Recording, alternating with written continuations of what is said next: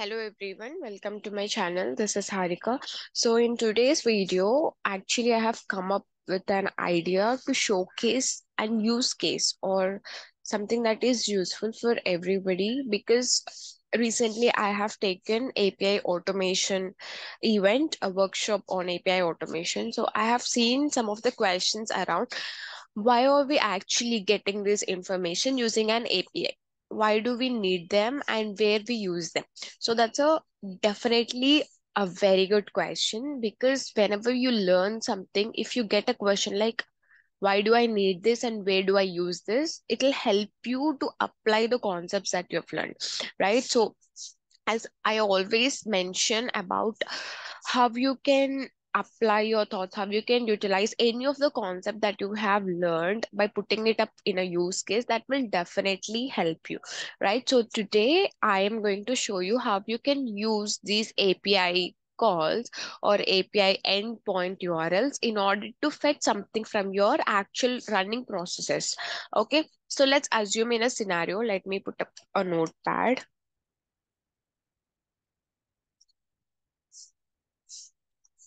So let's assume in a case where you are running so many jobs in a day. Okay, so in that jobs, a few jobs got successful and few of them were faulted. So what you have to do is whatever the jobs that are faulted, for those jobs you are picking the information. Okay, so whichever the job that is faulted, you're picking that particular job and you're creating a request in Jira or in ServiceNow. So if I am going to show you this use case end to end, and not only in studio but I'll also show you how you can test the API in Postman. So from the beginning till the end, each and every step I am going to showcase you. So this is a complete use case on how you can utilize the API calls in a real time project. So first of all, I am going to take the API.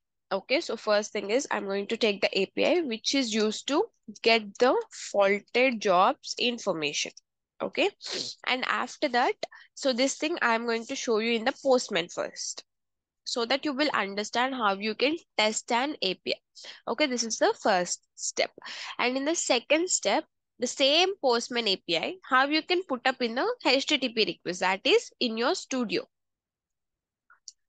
request. Okay, so while I'm showing this HTTP request, I'm not going to show you the authorization and authentication how we do it, because I have shown that in many of the previous videos already. So if you wanted to check out that video, I'll quickly show you how you can reach out to my channel and how you can get that knowledge on authentication. So just go to my channel. On my channel, the easy way you can figure it out is go to the playlist. In the playlist, if at all you wanted to check out API automation with Postman, there is Orchestrator API Postman. Okay, just click here. You will be gone there and then you can see all those videos, how you can do authorization, get the folders and all of that using Postman. If you wanted to see it through Studio, Orchestrator API HTTP request, there's another playlist. Just click on this and you will be gone to this particular playlist where you can see all the videos using API automation, but in the studio. That means using HTTP request. Okay, so these two playlists will give you the enough idea and complete understanding of Orchestrator API calls. Okay, so if at all you're not used to Postman, this videos will help you how you can categorize the things, how you can test the Postman API calls in the Postman, on all of that. So by end of this playlist, you will have a clear idea. Okay, coming back. Yes, here is my API. So if you see here, I'm going to get the process status. Okay, so if you see, I have to provide few informations for that, right? So what are those information?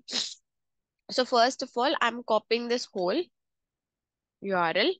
Okay, so let me go to my Postman and I'm gonna create one request here. Okay, what is the request? Get request, and then I'm gonna paste it over here. And what is my URL? So till orchestrator underscore, you can get it from your tenant. Okay, So I have got this from my tenant, just directly pasting it over here. Okay, you can directly get this from your tenant. Okay, done. So as soon as you add them, you will see, sorry, I shouldn't have sent it. Yeah, as soon as you add this, you can see the parameters getting added, right? You can see the filter and order by. Okay, and then what you have to do here is you have to change whether what state you wanted to get, whether it's a successful or what is the release name. So basically, what does it mean by release name is whether you wanted to get it from which particular process. Okay, so how to know what is the process and all is very simple, quite simple. I've already made a video on it on like how to get the processes and all, so you can see the information here, how to get all the processes, right? So you can get to see that how do you do that over here. So in filter you have which is state and the release name. So before to that, what is the other thing that you should do is authorization. So for authorize, because if you see here, it is not authenticated.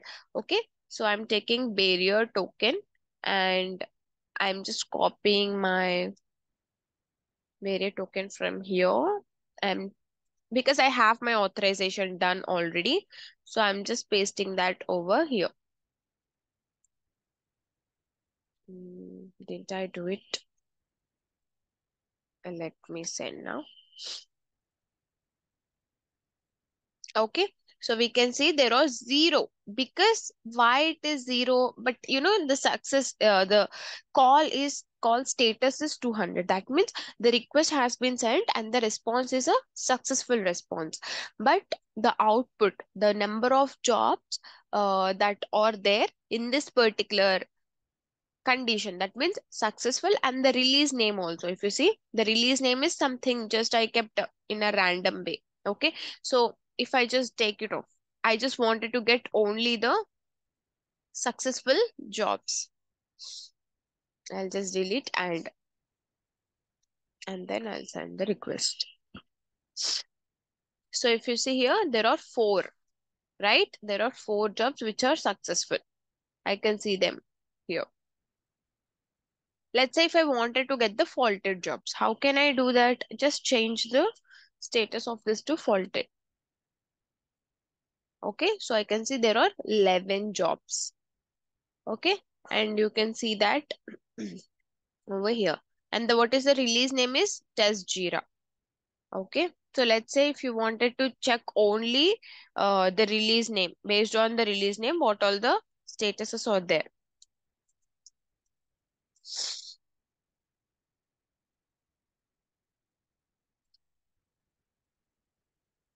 So previously there were 11 that were only faulted. But if you see here, there are 19. And if you say this is faulted, and let's say if you also want to include and state is equal to success. Okay.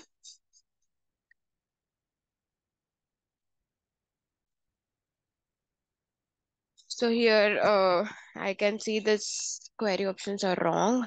So yeah, here I can just keep EQ as for the syntax, and then this will be working. So we can see that there is only one result, that is successful, and where the release name is test Jira and the status of the job. The state of the job is successful, right? So this is how you can actually fetch the data using the Postman. So this much, if this much is clear for you, what we can do is just replicate the whole thing by putting it up in the studio by using the HTTP request, how we can get the values. So once after we get the values from there, whatever the values, that means whatever the jobs that are faulted for this. So let me put it as a faulted, because our whole interest is to get all the faulted jobs for this particular process. So I am going to get this 11 jobs and I'm going to create 11 Jira tickets for all these processes with the information, whatever the info that is there under the summary of the job. Because if you see here, let me quickly show you the Jira instance also. So if you see here, if you wanted to create a Jira ticket, there are few mandatory fields, right? You should provide the key, you should provide the summary. So whatever the summary that we are getting, that means the information, like what exactly the reason is wrong, object reference not set to an instance of the objects, and some details like where it went wrong and all of the information. So all that information we will be hosting in the summary, and we will be creating the ticket, and rest of the few details what are mandatory to create the ticket I will be showing soon. But yeah, this is about that part.